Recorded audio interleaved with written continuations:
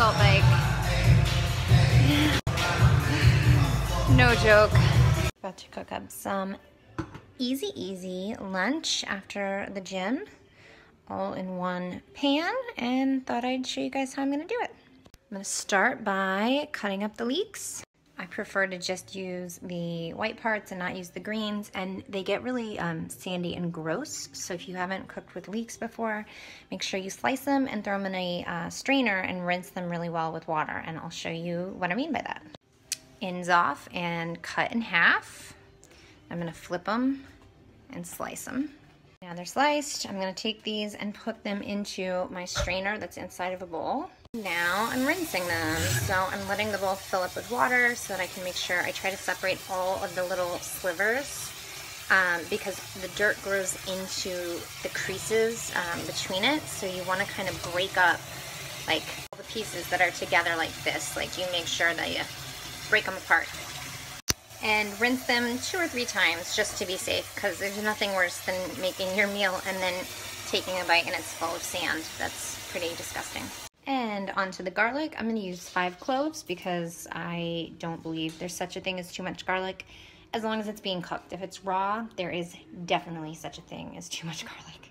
And I cut off the ends and smash them with the knife so the skin cuts off. I'm gonna mince it kind of finely, whatever, and then get started with the actual cooking process. All right, it's time to actually cook. So we're gonna get this flame on like medium, throw a little bit of olive oil in the pan. Maybe that's like a tablespoon and a half, I don't know, something like that. Dump in your garlic, and then I'm gonna add the meat. I'm gonna use some ground pork, but you could also just leave it meat-free if you're vegetarian, because we have the beans in there, so it's up to you. If you're vegetarian, the beans could count as your protein. If not, yep. So if you're not vegetarian, you can choose some kind of ground meat, whatever you like, turkey, chicken. This is pork. You could probably use beef, although, I don't know, it might be a little strong. And my container was a pound, but I used about 3/4 of a pound because it's gonna be for Justin and I for lunch. So that's usually what we do. If we're making a meal for ourselves, for 2 people, about 3/4 of a pound is gonna be enough. So these guys have been rinsed 3 times, and since I have my strainer inside of the bowl, it makes it really easy to just drain them out, get all the water off, make sure they don't look dirty. There's no extra, I don't know what that thing is. You'll have to pull that black.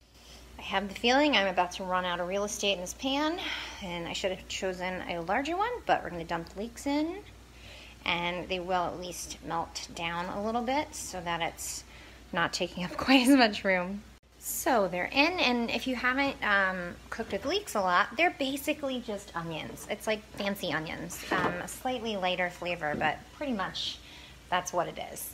And then I'm gonna add some chicken broth just because I have it left over. And if I go throw a little broth in there, it will steam, and then it will cook faster. Salt. And pepper, which I need 2 hands to grind, so you're not gonna see me do that. So that leaves me with the greens that I'm gonna throw in and the beans. So the beans I'm using as my carbs in this meal. And basically 1 can has almost 2 cups. It's not really quite 2 cups, and we're gonna have about a cup each of carbs. So I drained these, and I'm gonna dump the whole thing in. And the leafy green blend just went in there as well. And now it's time to taste it and see what kind of seasonings I need to add. So obviously the best part is gonna be this, and it's super hot, so I'll try to see how it is.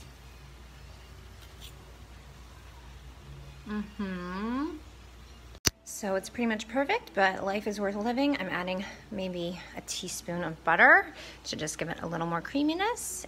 You could probably put in some lemon juice if you wanted to kind of brighten it up, or you could use like maybe even a little bit of white wine or vermouth to give it a little. And we have the finished product. It's like kind of a mix between like a skillet and almost like a stew, because the beans make it kind of thick and it gives it like a sauce, and it's so good. And you could also put some Parmesan cheese on here or a little bit of fresh nutmeg.